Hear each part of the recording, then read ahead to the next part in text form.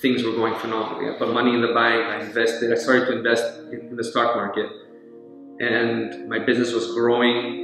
And in 2008, when the stock market fell, in 4 days, I lost $148,000, which is a significant amount of my savings and my family's savings. And to me, that was a huge blow, because everything that I touched up to that point was incredibly successful. But now I had to deal with that. One piece of security that I had was gone. And in my mind, I had lost everything. I was like, oh my God, like what's happening? I lost all of our money. And I remember, and I shared this very briefly, but the conversation that I had with my wife, which was a life changer for me. I was sitting on the stairs, and I said, Claudia, we just lost everything. And she looked at me and she said, Costa, if you believe your story about losing everything, we have just began losing everything. But if you believe that, this always gets me, it's incredible. It's such a powerful story, it changed my life. But she said, if you believe this is the beginning of something new, we're gonna be fine, we're gonna learn something. And we did. And even if I try not to cry, it's like ridiculous, because it doesn't, because I said this story a few times and I promised myself I won't do this.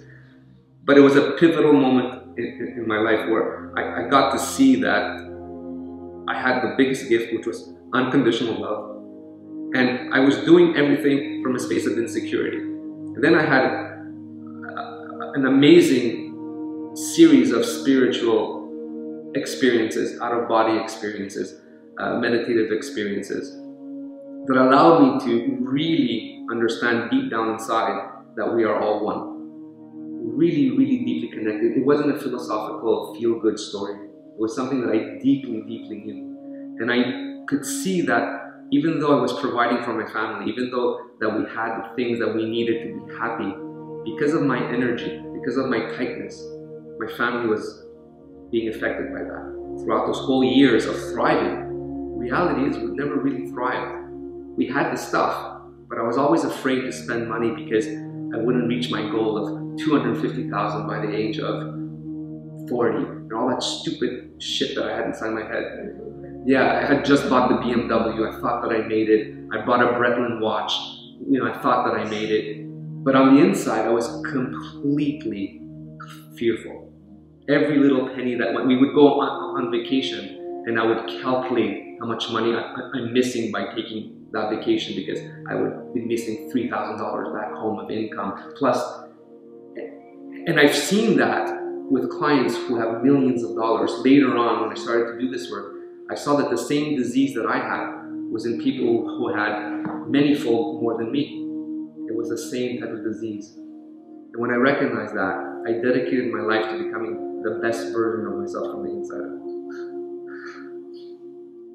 And Uplifted Life is a part of that project. So I deeply care about who you are as you're doing what you're doing, because I know at the end, this is what it's all about. It's who you are. So, and we started this company called Uplifted Life to share this type of message, to help people change from the inside. And then that gets reflected. The amazing part is that as you change who you are from the inside, you tend to your fears and your insecurities, the external reflects back to you. And you live in a constant state of abundance, no matter where you are.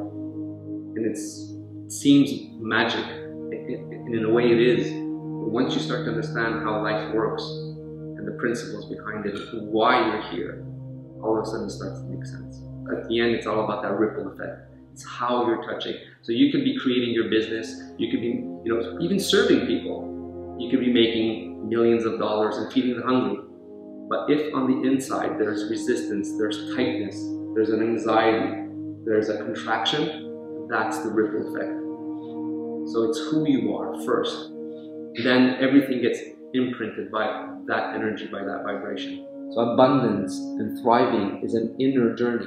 And when you align yourself with that, the impulse of life, of forward movement and of contribution and outpouring and abundance from the inside out, life conspires to keep you going. It wants your success.